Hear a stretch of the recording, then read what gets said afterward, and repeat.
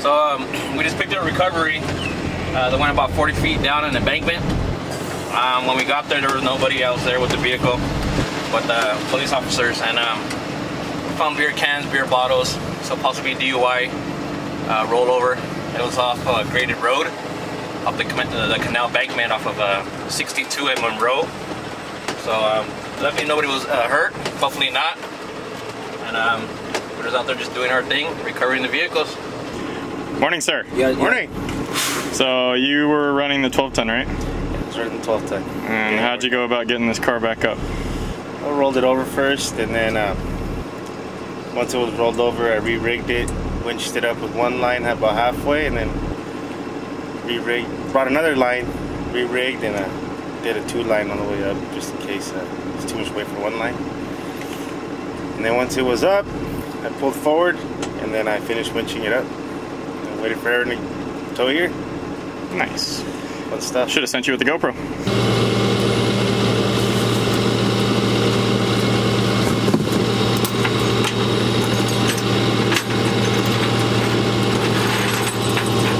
You would have had a GoPro on my helmet already, it would have been recording. There's three videos. 3, come on. I didn't call you in the shower this time.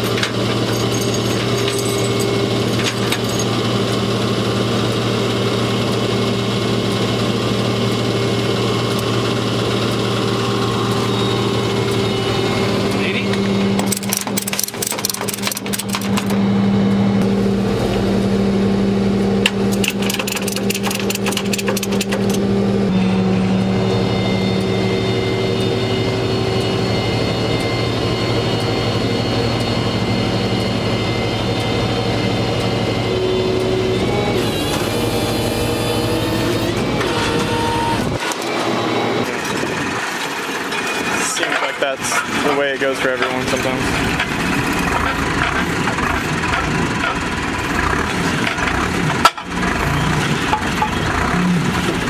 Those blocks.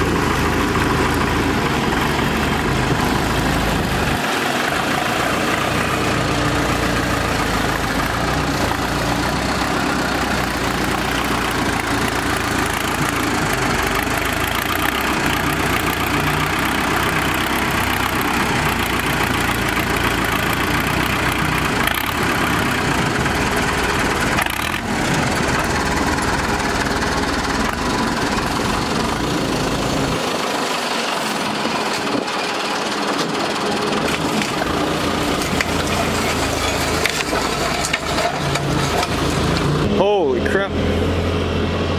There is the evidence.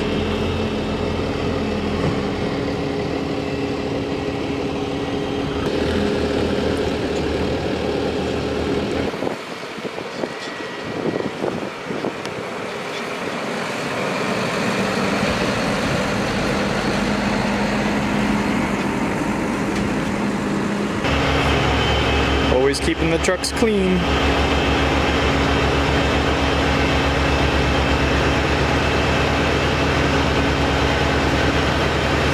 Alright, so on the last video you guys saw me install these Wellen I still don't know how to pronounce them. Someone commented how to pronounce them and I really do not remember how that was pronounced. So anyway, the lights, we installed those lights and we had temporary wiring solution. So what I'm gonna go ahead and do now is show you guys how I wired that. I thought it came out pretty good, so we will go ahead and show you what that looks like. It came out pretty good. So I'm gonna go ahead and tip the hood back and then we will show you.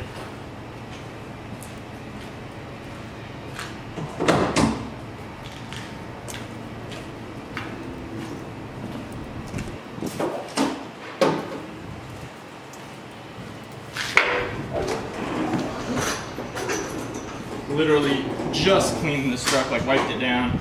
It's already dusty again, not happy, but it is what it is. Anyway guys, this is what we came up with. As you can see, we have the light there. It runs down here, across the backside, all the way to that side. So what we did is we used these adhesive zip tie squares right here, and the key is to, oh my goodness, do you hear that? Hear that? We need to take a look. Let's take a look, because Darl is coming to town.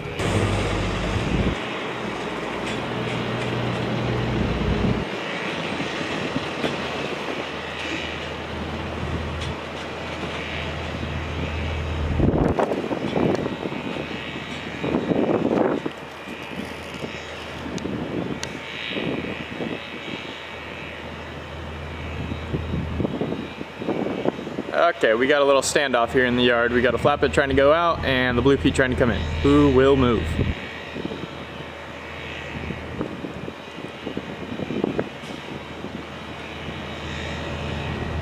Looks like the Blue Pete wins the fight, yes.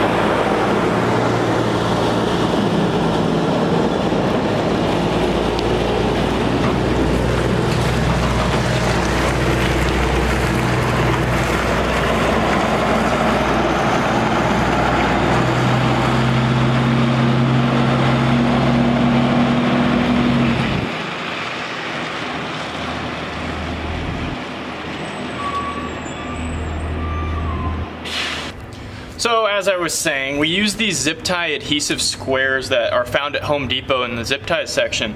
And some of you guys were saying that these would fail over time. And I've actually had some really good luck with these adhesive squares. And the reason for that, I believe, is using isopropyl alcohol to clean the surface that you're sticking it to. It's like paint. You need to prep the surface that you're sticking them to provide a clean surface for it to adhere to. So with that being said, I have used these adhesive squares on the my old 35 ton that I used to drive to secure LED lights to the inner boxes, and those are exposed to direct sunlight all day for the past 2 years, and those have still held and maintained their stick to the side of the truck. So I'm pretty confident in these, and these are a lot lighter than the LED strips, so I'm pretty confident that these will do the trick. So now what we're going to go ahead and do is get cleaning on the chrome. The chrome's got some wet spots from the last time we washed it that did not get cleaned up, and the glass is a little dirty, so we're going to go ahead and get some glass cleaner out and get the rotator all shiny.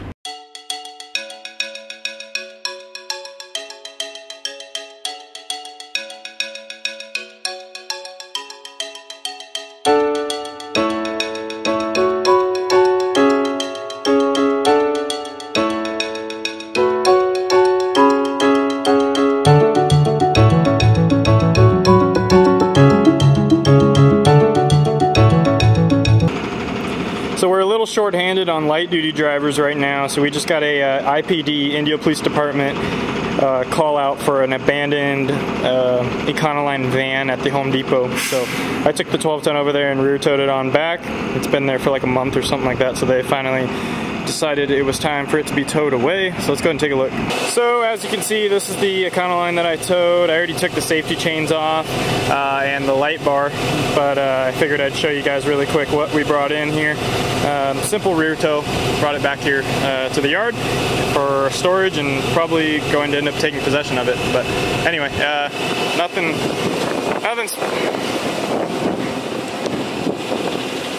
spectacular with this fine piece of equipment here.